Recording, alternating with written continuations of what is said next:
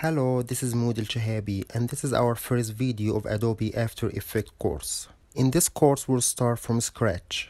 We will learn everything about Adobe After Effect, starting with the interface and compositions, keyframes, and how to do animation, 3D, how to use the camera option, removing green screens, expressions, shapes, mask, timeline, plugins, and effects. We will go together from zero to hero in this course. Without any further ado, let's start.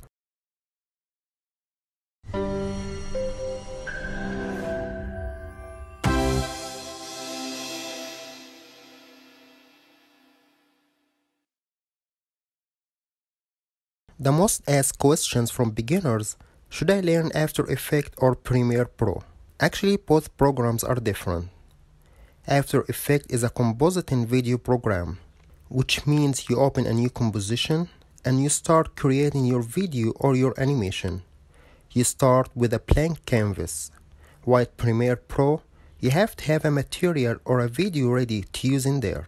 Secondly, After Effects deals with small size videos, 30 seconds and up to a few minutes video. However, Premiere Pro deals with long videos could reach out to hours. Also, After Effects deals with the layer concept, just like Photoshop, whilst Premiere Pro uses tracks. After Effects is a compositing video program, creates animation, motion graphic, and visual effects, whilst Premiere Pro is an editing program specialized in montage. Let's start and open our program. You are most likely to get this window at first. Here are the most recent files you have used. It's beneficial to name your files and your layers before you start. This way you would know the file from the caption. If you looked at my last file here, it says Untitled Project. Now I don't know which file is that. You will have to open lots of files till you get to the file that you want. And here comes the importance of naming your files and your layers as you're working. On the left side, you have a new project, or open a project that already exists in your computer. We will go with new project. This is the main program interface.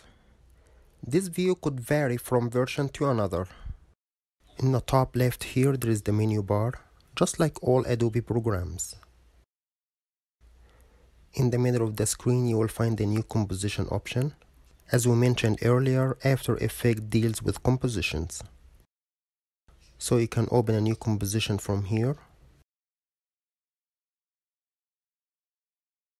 or go to composition, new composition, or just press on Ctrl N. Or from this panel here, you can see the composition icon. It says create a new composition. Just click on it, whichever easier for you. Once you open the new composition, you will get the preset window. First, we will name our file, let's say introduction. Then here from basic, you have lots of presets for your video size. This first part here is for TV, if you're gonna broadcast your video on TV. In the second part here, you have the HD sizes, the full HD sizes, with multiple options for frame per seconds. You also have the 2K option, as well as the 4K option. If you are not sure which size you choose, you can choose customize and put your own size. I will go with the full HD size, 1920 by 1080. Pixel aspect ratio, just leave it as it is. The frame rate varies from one video to another, but most of videos go between 24 and 30 frames per second. Unless you want to make a slow motion video, in this way you will have to use a higher frame rate, like 60 or 120.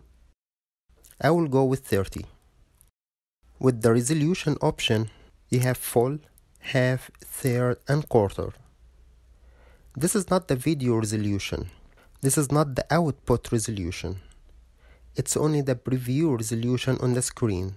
Some projects are big and heavy on your computer, so the preview might be slow. Also, it depends on your computer capabilities. And here comes the importance of this option. Lower your preview resolution to have a smooth preview of your project. You can always change this as you go. I go with full at first. Start time code. The program is asking when I want to start my video. I will leave it zeros as it is. The duration of your video. The standard size of the program is 30 seconds. I will also leave it as it is. Now to the background. This is here a virtual background. It doesn't actually exist. If you exported your video, this background won't be seen. To have a background for your video, you will have to create it inside your composition. We'll see this later as we work. Then hit OK. This is our composition, and we'll start importing our pictures or logos. You can double click inside this panel here, or go to File, then Import, or just Ctrl I. Let's import something. To start using the image or video or audio that you have imported, you will have to add this to the timeline. Anything that is not inside the timeline won't appear on your video. So hold and drag your item and drop it into your timeline. And just like Photoshop, from any corner, you can just resize your item. And from this eye icon, you can hide or show your layer. This is here our timeline, and it's flexible. You can reduce the size. You have multiple options in here. If you don't use all of them, you can still hide some of them. Just right click on any one and you choose hide this, and so on.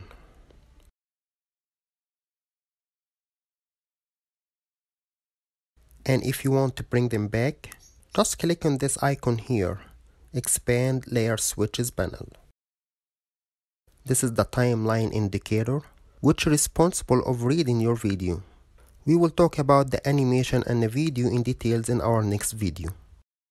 So, a new composition from here, or from this icon, or Ctrl N. To import a file, double click in this panel, or from File, Import, or just Ctrl I. Or right click inside this panel, and you will find the import option in here, whichever is easier for you. Inside this panel here, if you have multiple files, pictures, videos, audios, sometimes you work with large projects, so we need to organize our files. You see this new folder icon here? Make a new folder and give it a name. I will name it Oniyubi. Those files were for Oniyubi course. Select your files and drag them inside this folder. This way you organize your files and less likely to get lost. Anytime you need to work on a file, just hold it and drag it inside your timeline. This is a video file. To play it, just press on spacebar from your keyboard. If you want to remove something from your timeline, just select it and hit delete from the keyboard. Now we knew how to create a new composition, how to import our files, how to organize our data and files inside our folders, and how to place our items inside the timeline. Now to the top toolbar. Starting with the selection tool, to hold and move your items. The shortcut is V, just like all Adobe programs. Next to it, the hand, to hold and move the whole composition. The shortcut is H or spacebar. Even if the hand option is not selected, you can still move your composition from the spacebar. Hold and move the composition. And with the scroll in your mouse, without pressing anything like Alt or Control, you can scroll up and down to enlarge or reduce the view of your composition. Next, we have the zoom option with the shortcut Z if you want to zoom in. And with the Alt option, you can zoom out. The rotation tool and shortcut W to rotate your layer. Select one corner and start rotating. And if you press on Shift, you will move with 45 degrees angles. Next is the camera, and we'll talk in details about this in a separate video. Next to it is the anchor point and the shortcut Y. What's the anchor point? We will use this a lot once we start doing animation. Let's delete this and get the shape tool and draw a rectangle.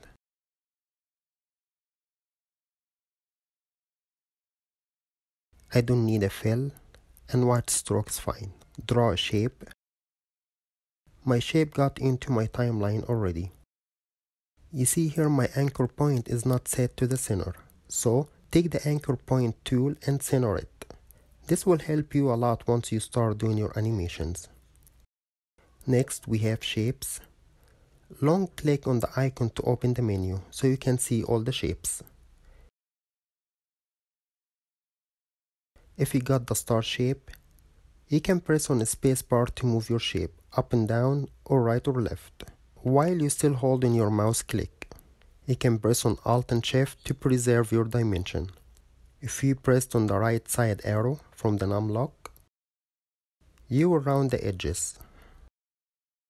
And if you press on the top arrow, you will increase your shape, and the bottom arrow, you will reduce it again. Next is the pen tool, same as the Photoshop, used for drawing or selection. Next to it you have the type tool, the brush, the clone stamp, the eraser tool, and more. We'll go through each one of them as we go. And from the right side here you have the info panel, preview. All those panels you can find them in window.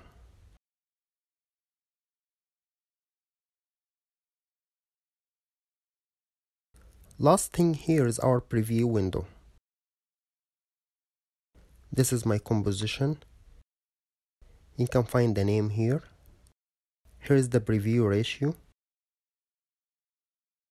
I set it to fit. Here is your video timer.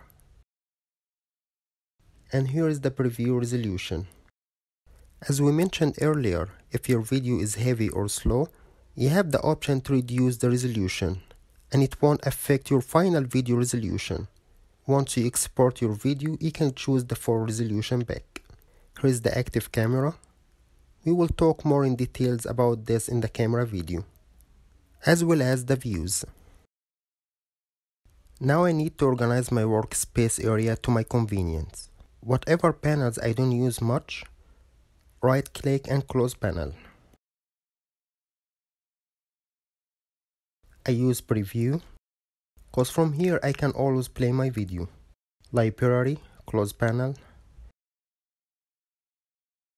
Effects and presets, I need it.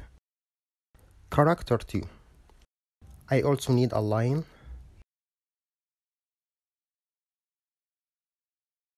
You can hold and move the panel to place it next to another panel. Just hold and drag it. I will do the same with the effects panel. Hold it till you see that blue line. I will do the same with the character. This way I gather all my essential panels in one place. And just from the arrows here, you can go through them. Or you can stretch the panel to see what's inside.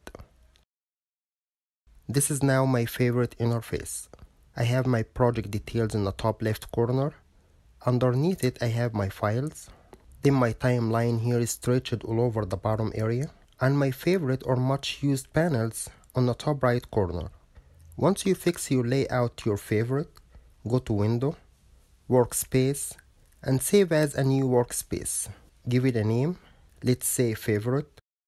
Now if you close the program and reopen again, you will get the same interface. Or if you messed up the layout and moved or misplaced any panel,